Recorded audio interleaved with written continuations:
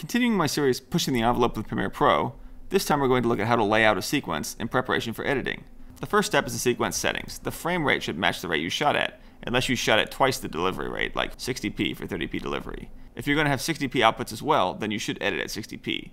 But in the case of my last action movie, they shot at 48 frames per second, but all the editing and outputs were 24p, so no need to edit or process at 48p. Resolution can be a bit more complicated. Normally you want to edit at the resolution of your highest quality deliverable, but if you have different deliverables with aspect ratios that vary significantly, you will probably be best served by editing in sequences at the same resolution as your source footage. We will look more closely at some of these specifics in the next episode, which explores aspect ratios in more detail. Once the frame rate and aspect ratio are set, the other main decision is master audio track type. If you're mixing surround audio in Premiere, obviously you want to choose 5.1.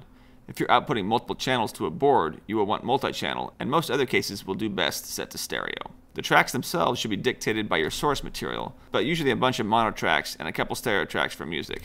You can name your tracks, which I recommend, usually starting with dialogue 1, 2, etc., and then FX 1, 2, etc., followed by music 1, 2, etc.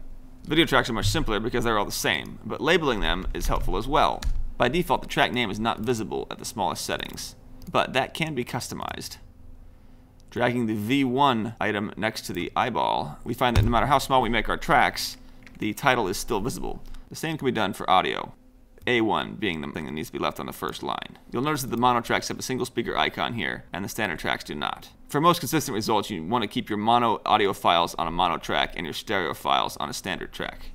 On a larger and more complex project, you'll have many more tracks. In this case, I have 10 tracks of mono dialogue, 1 track of stereo dialogue, and I have 2 tracks of mono effects, followed by 9 more tracks of stereo effects, followed by 2 stereo tracks of music. On the visual side, there's a lot of temp comps, so I have my backgrounds behind the green screens on the lowest layer, my main footage that I'm copying my characters from in this main layer. Video 3 is just extra layers on top of that, followed by my temp VFX. Then I have a pre-render layer for better playback performance, followed by a labels layer where every shot has its own title, labeling it with the correct information that we need for its visual effects.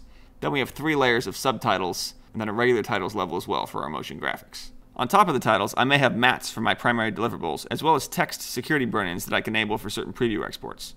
This allows me to easily export whatever variations I need, like textless outputs, watermark previews, and things like that. If we were to use Premiere's built-in render engine, it would render the entire thing including the titles, and every time we decided to try and change the title, it would want to re-render the effect underneath, and that would sort of defeat the purpose of what we're trying to do.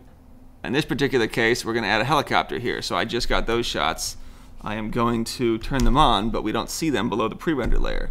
So I have to cut the pre-render layer and roll it back, and now we will see the layer underneath as well as the layer above that. So there's our new helicopter. As I keep making changes to other shots, I'll continue cutting away pieces of this green pre-render, and once this pre-render is totally chewed full of holes, I will export and make a new one. To make a new render layer, we would just turn off the titles, we would set our in and our out as needed, export that file, and then bring it back in and lay it in over top of the previous render layer. Eventually, these sequences will just be the starting points for more complex workflows that we will explore in the next few episodes. For more detailed info, check out techwithmikefirst.com.